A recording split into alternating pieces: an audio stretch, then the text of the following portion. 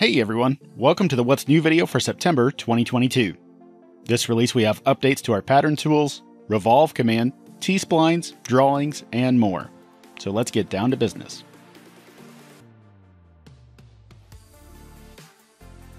We'll start out in the design workspace. First up, we've made a change to the pattern tools. Now, when you invoke any of the pattern commands, you'll get a new type option in the dialog box, which can switch between the three different types of pattern. This means you only need one pattern icon on your toolbar if you're into placing them there. Next up, we've added an option to the revolve tool that will automatically project the rotation axis to the plane that the profile is on. This is handy when you might be using a reference for the revolve axis, like one of the origin axes, but the profile is not on the relevant origin plane. This means that there's no need for projected geometry in the sketch, and the axis selection can be that reference geometry without any extra steps. For section views, we've now added a flip option. Previously, you needed to manually rotate the section tool if you wanted to reverse the cut. Now, it's just a simple toggle. New for this release, we've enabled the seed and boundary selection tools for the general design environment. These are super useful for selecting lots of faces on a complex part to speed up things like fillets, creating selection sets, or even specifying surface appearances. Sculpting users get some new goodies this release as well. Now, T-spline files, that is TSM and TSS files, can be directly opened from Fusion 360, either by uploading to the data panel or from the File Open menu. Next, we've improved the Make Uniform command to now include the option of removing T-points.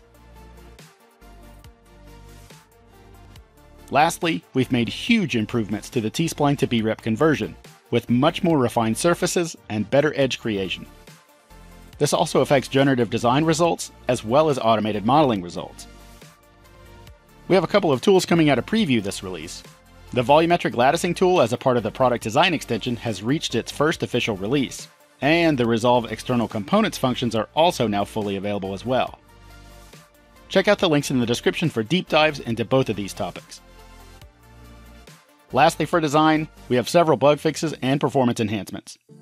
A nice little quality of life improvement is that we've added the ability to create a sketch on a work plane directly from the timeline. Nice little time saver there. Let's look at the drawings environment next. For this release, we've made several bug fixes under the hood. The big change on the front end is that it's now possible to open a model directly from the drawing. Previously, you had to find the model in the browser tree, but this new function allows you to open right from the view in the paper space. Moving on, let's take a look at simulation.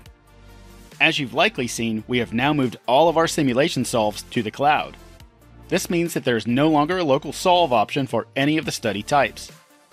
This change enables our simulation developer resources to stay focused on delivering new features without having to worry about porting specific code to Windows or Mac.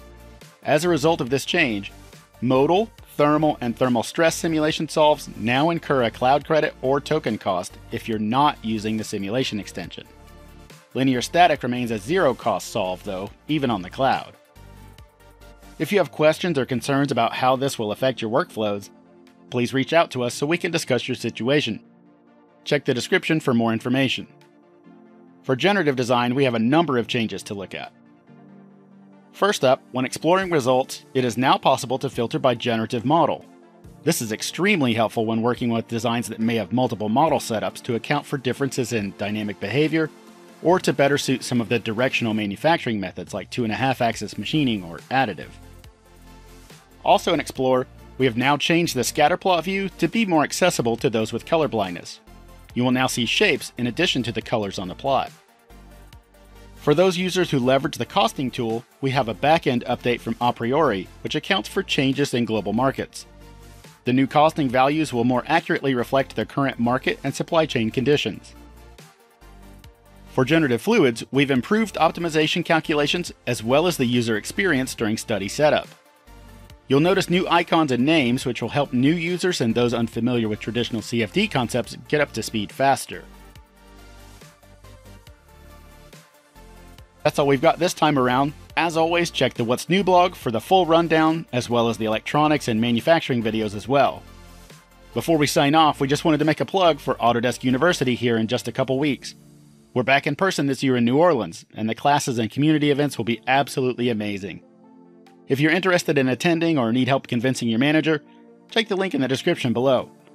Thanks again for checking out what's new this release, and we'll catch you next time.